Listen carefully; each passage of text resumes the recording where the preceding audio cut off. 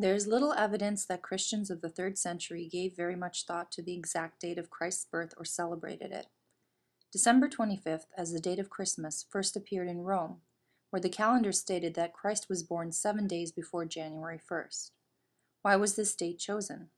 It fell exactly 9 months after March 25th, the date of Christ's conception.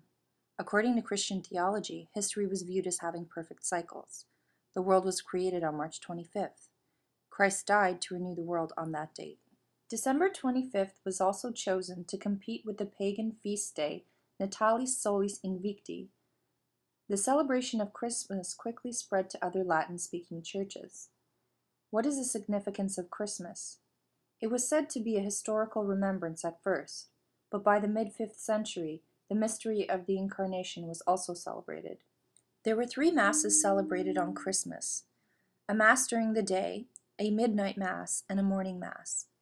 In celebration of the holiday, incense was burned, festive vestments were worn, and many colors were used for the altar cloths. Festive music was also a part of the medieval celebration of Christmas, like Papal Laudes in memory of the crowning of Charlemagne on Christmas Day in 800.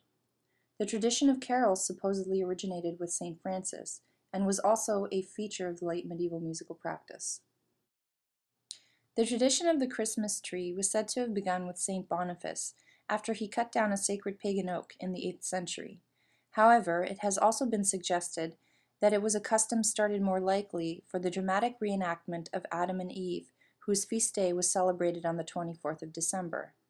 The tree was used as a stage prop to mimic the tree in paradise. It was decorated with apples and Eucharist wafers.